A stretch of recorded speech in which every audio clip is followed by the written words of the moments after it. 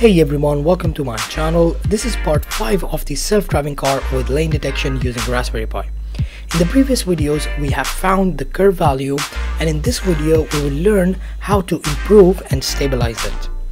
We will also show the final result on the original image. So let's get started.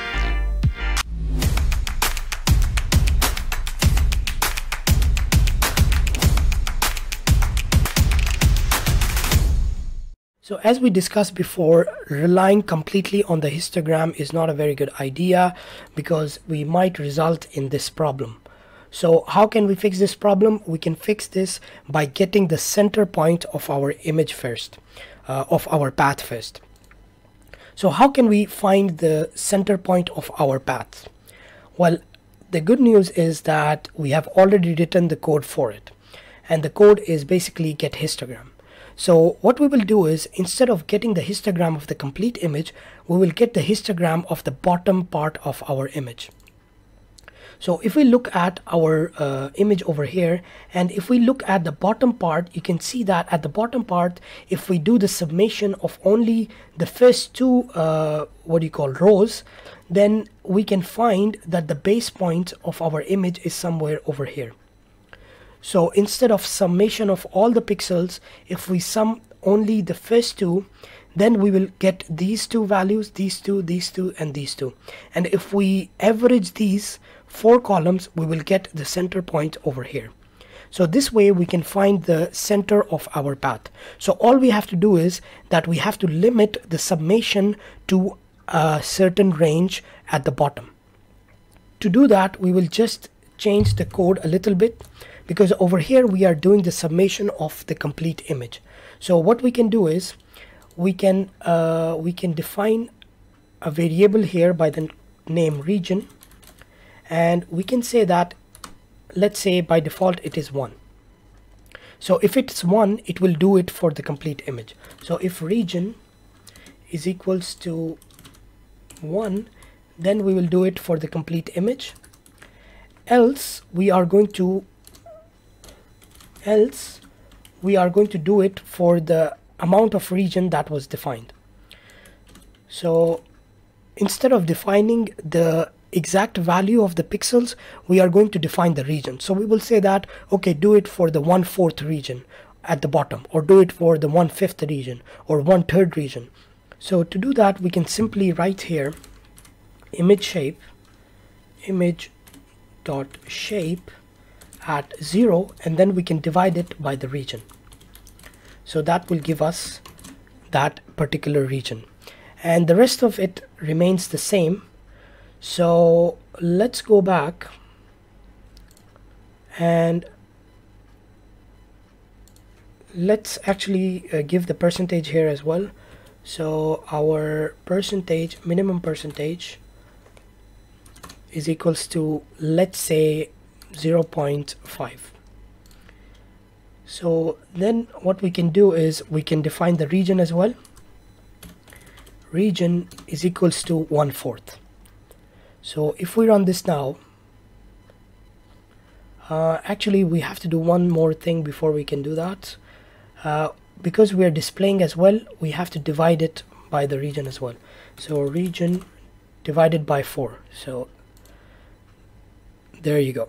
So if we look at our histogram now, it's only taking the summation of the last part, which is 1/4 of our bottom region.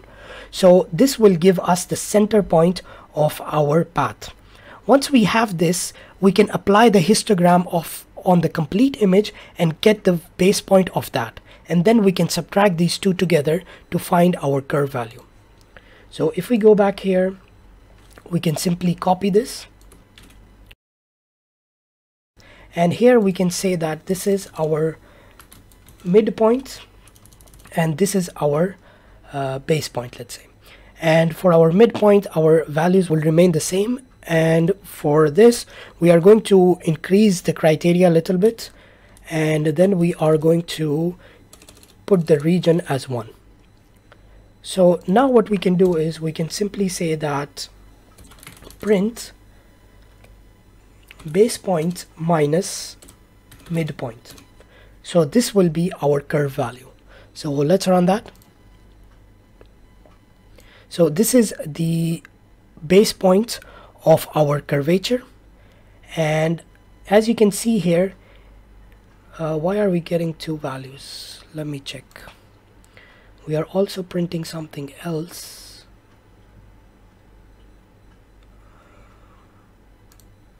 Yeah, we are printing the base point, so let's remove that and let's print it again. So here you can see when it's left, when it's going towards the left, you can see negative values, and once it's going towards the right, you can see positive values, and you can see when it's coming straight, it is coming back towards 0. So next we are just going to rename these so that we can understand them a little bit more. So we will write here curve average point, and this will be our middle point. So let's write middle point, and then we can simply say that our curve raw is equals to curve average, spellings are wrong, so average minus middle point. Now the reason we are saying this is curve raw because we want to apply the next step, which is averaging. Step 4. So we are doing averaging because we want to have a smooth transition, not random values going from very high to very low. So if we are doing average and if there is some noise, it will try to reduce that using averaging. So what we can do is we can put all of these curve values in a list. So we can say that curve list is equals to empty. Actually, we have to define this before we start, and this should be here. Actually, it has to be in both the cases, so then we have to put it here. So curve list here, and then no, over here.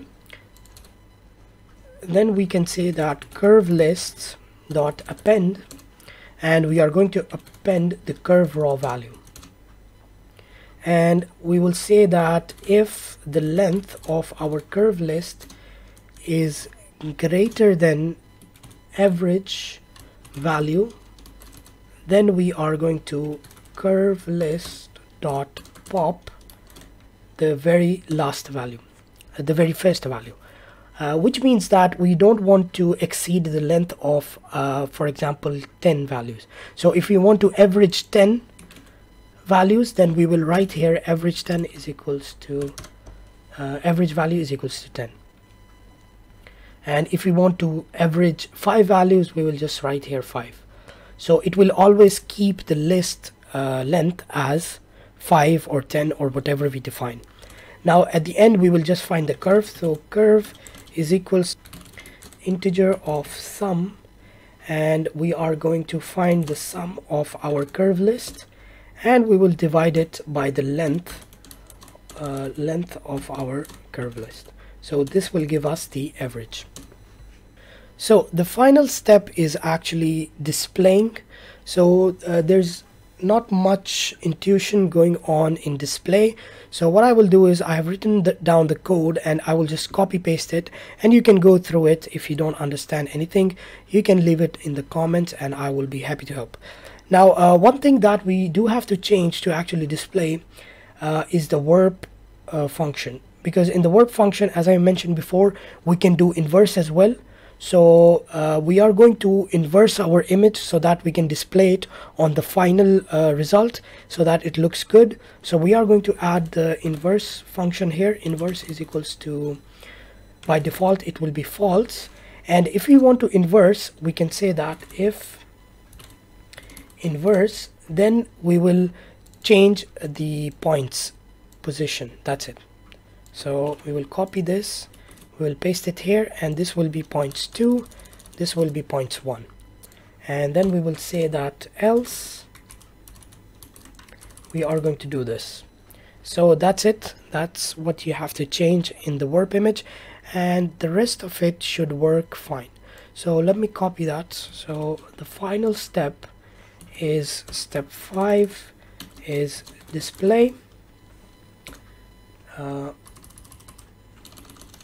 final step is step 5, which is display, and I will paste the code. Now here we do not have WT and WY, don't we have?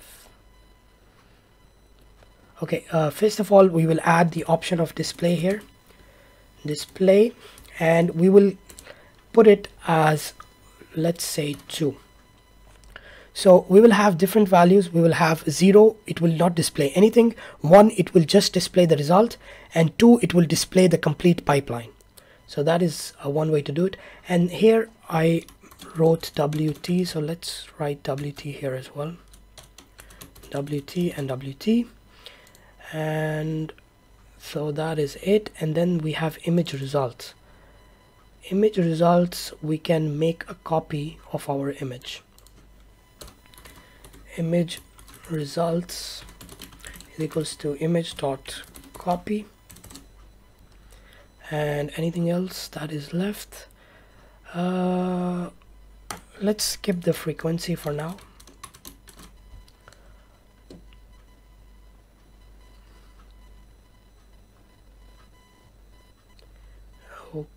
Okay, and now the last thing we will need is the stack image function.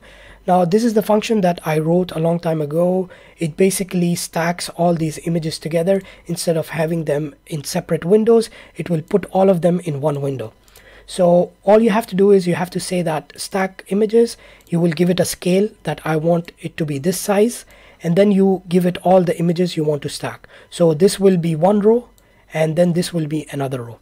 So I will have the stacking function here as well so that you can use it. For now I will just copy and paste. So here in the utilities at the end I will add the stacking function, and there you go. So as I mentioned before, you just need a scale and the images array, and that's it. It will stack everything together. You don't need to go into the detail of how this works. It's just another function. You just need to know how you can use this. So here, if the display is 2, it will show us the pipeline. If the display is 1, it will just show us the result, and if it's nothing, it will show us nothing at the end. And also we need to send out the final curve value. So here we will return the curve value. So let's run this.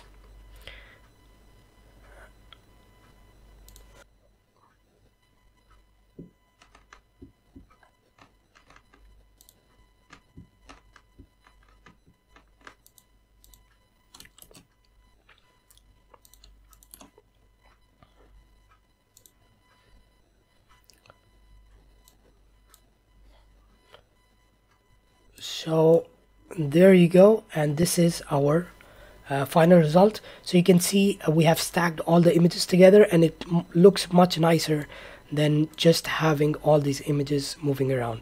And of course you can scale it up and down based on the requirement. So what we can do is we can hide all of these images that we were showing before. So over here we can remove these, and now we can just run it, and there we have it. So we can also remove the image over here. And now if we go to our get lane curve image, so what we will do is, first of all, we will get the curve. So curve, and we will print it out. So print curve, and then we can define the amount of display we want. So display, if we put as 1, it will just show us the result. There you go, it's just showing the result. And if we put it as 0, it will not display anything. We will only have the track bar, and it will give us the value of the curve. So when we are running it in real time, then we want to display 0, and if we are debugging or we are tuning, we might want to display 1 or 2. So this is it for today's video. In the final part, we are going to implement this code, and we will tune the parameters to get the optimal results on the self-driving car. So we are going to use our Raspberry Pi to finally implement this. If you like the video, give it a thumbs up, and I will see you in the next video.